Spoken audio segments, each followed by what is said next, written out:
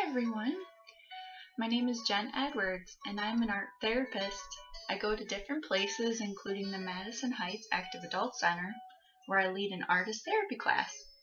I hope everyone is still hanging in there and doing good. Today I have a patriotic lantern project that you can do. It's using the decoupage technique.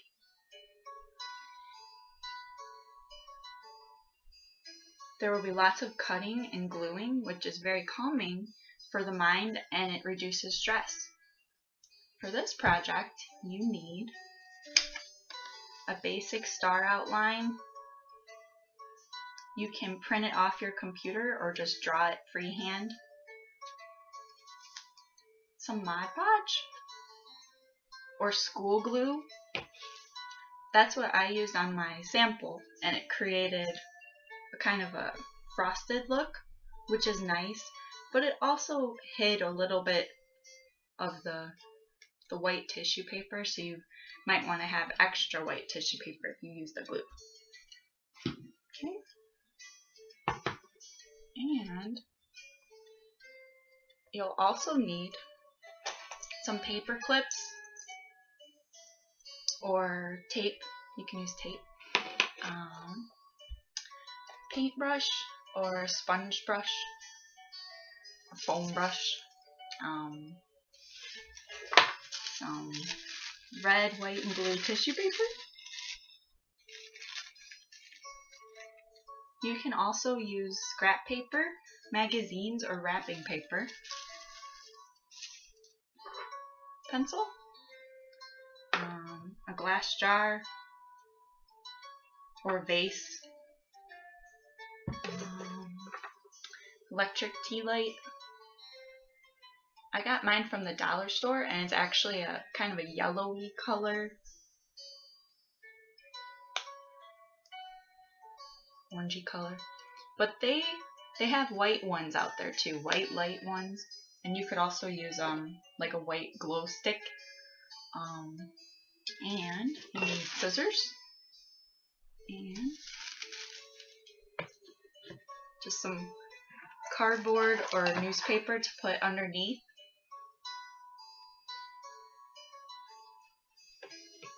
I'll show you one way to do it that works for me, but feel free to tweak it and make it your own. And also keep in mind, this is about taking some time to relax and just enjoy the moment. So here we go.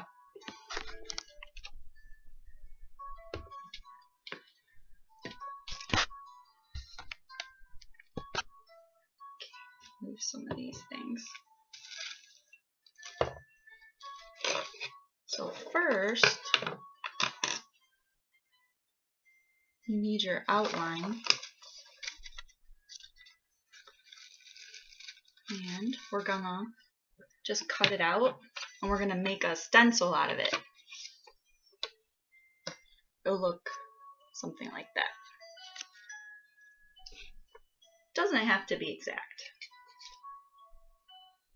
But having a stencil will make it easier to cut out all those tissue paper stars that we'll have.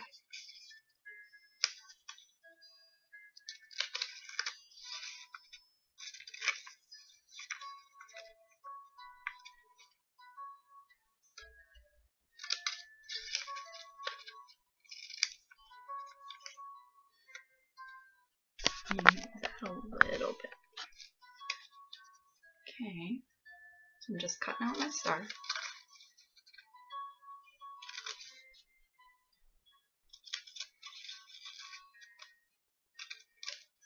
Okay, so there's my little stencil. Okay, next we're gonna take the tissue paper sheets or your colored paper, and we're gonna stack them so that the white is on top. And I just have one sheet of each color that I already cut a little smaller because I really don't need a lot of tissue paper for this project. But it depends on how big your stencil is and how many stars you want. The sample has about 15 stars. But my jars and stars are a little small, so it makes a difference. Okay. So take your paper, and I'm gonna fold it so that I can cut a bunch of stars at once. If it's easier for you to cut a few sheets or just like a few sheets at once, or if you have thicker paper, just skip this part. I'm gonna fold it.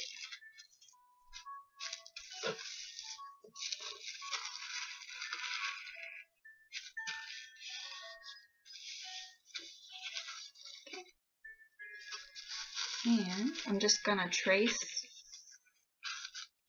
my star, my stencil, with a pencil. That's why I did the white paper on top, because then I can see my lines a little better. And I'm gonna do 2 of them.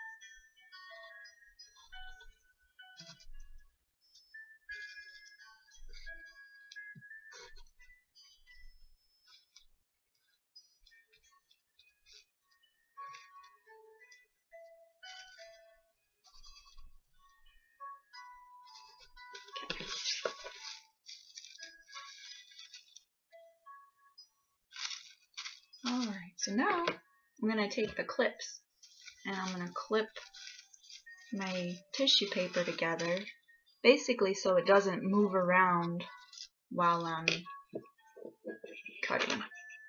Just stays put.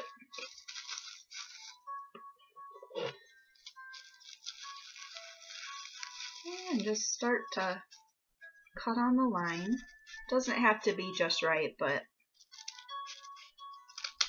it does help to kind of stay on the line. Take your time cutting them out.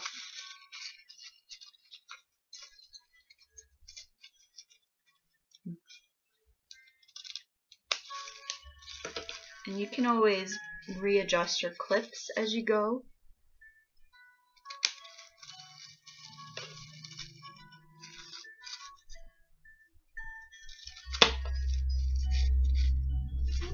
I think I'll just leave it like it is. It's holding together pretty good.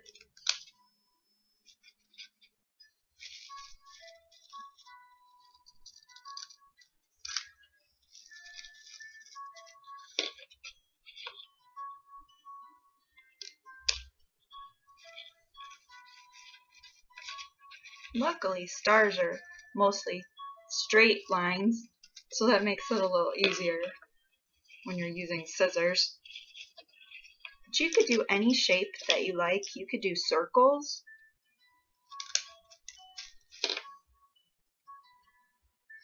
Okay, so here's my first little clump. I find that it's easier to have all the stars cut out before the next step, even if you have extras.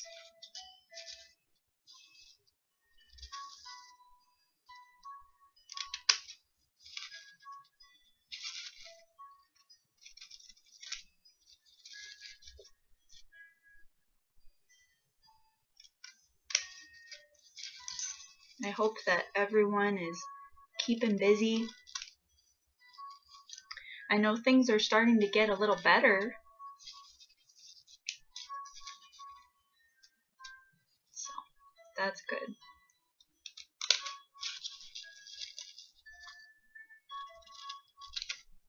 Alright, so I gotta be careful because I just took my clip away. So I'm just holding it.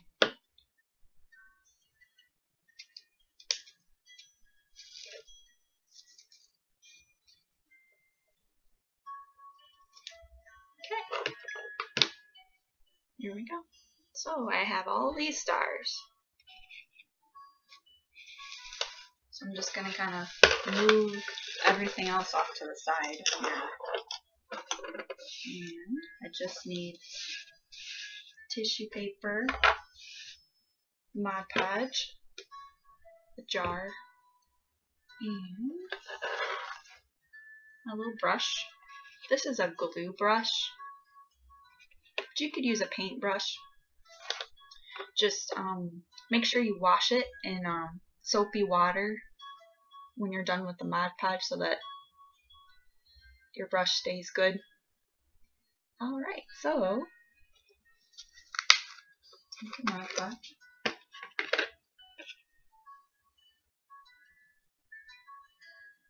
And we're just going to paint a little bit on there.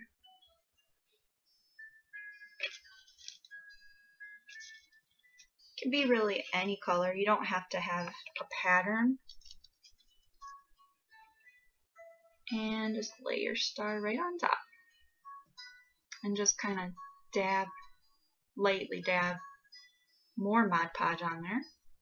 And you can smooth it out with your brush too. And just repeat this process. I'm going to stay in the middle area. I'm not going to do the rim, this part.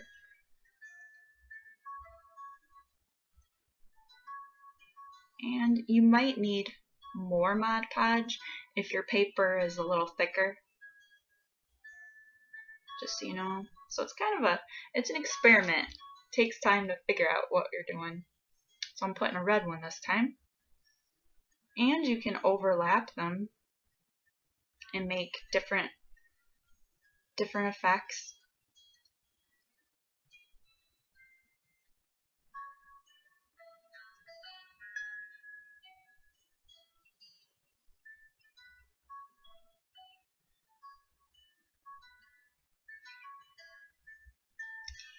Just keep on going. It's a little messy right now, but when it dries clear. That's a good thing about Mod Podge.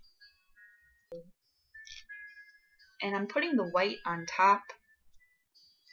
Sometimes when you're doing tissue paper collage, sometimes if you put the lighter color on top, you can see them better. They stand out more.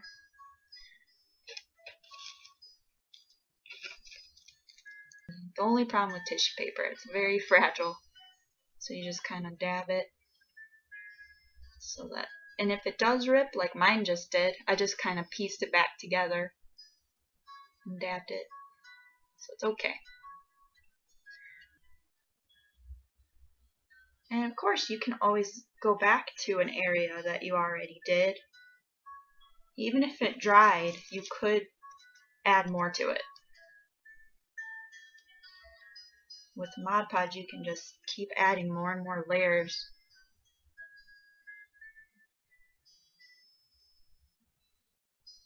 Right here. Okay. Yep. And I'm just overlapping. I'm overlapping the other stars.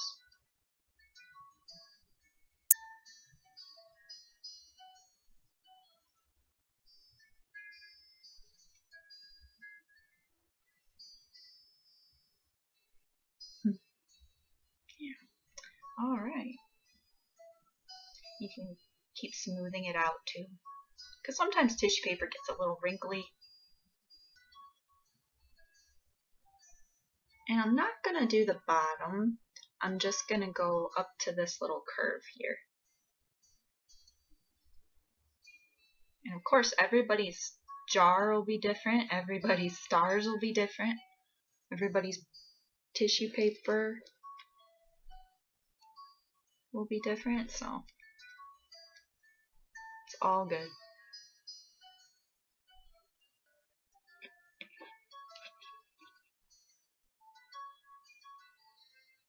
Alright, and you can always do one more coat on top of everything just to kind of give it a finishing touch. You can see it's already starting to go a little clear. The more it dries, the more clear it gets.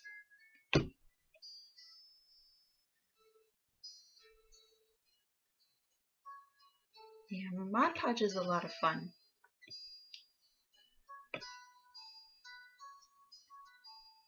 Okay, so you can let it dry you could let it dry overnight or just till it's not tacky to the touch anymore. And then you just take your tea light and put it in there.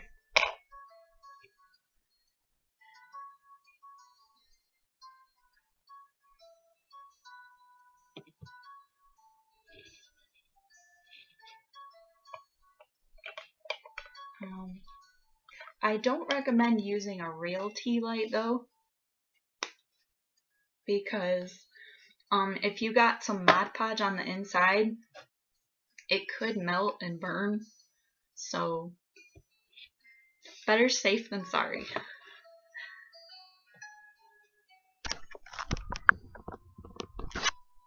Well, I hope you enjoyed this project and feel a little bit more relaxed. Thank you for watching, and till we meet next time, stay safe and be happy.